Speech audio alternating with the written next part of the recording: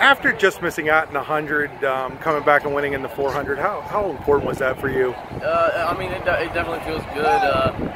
The 100, I mean, it is what it is. I'm glad Thrush won. He's been putting in a lot of work. He's been working hard, so he deserved it. It's well deserved. But I mean, at least coming back and being able to win this, it was pretty cool. You knew it was going to be a tough field. Just talk about running against those guys. I mean, Hunter Jones, Garden City, you know, we've been going back and forth since about Butler a couple weeks ago. We had about the same times there, and Red Bank. I mean, we've just been pushing each other ever since Butler, really. So I mean, it's definitely good competition. It's good to have them. We're all pushing each other. So what was the strength of your race today?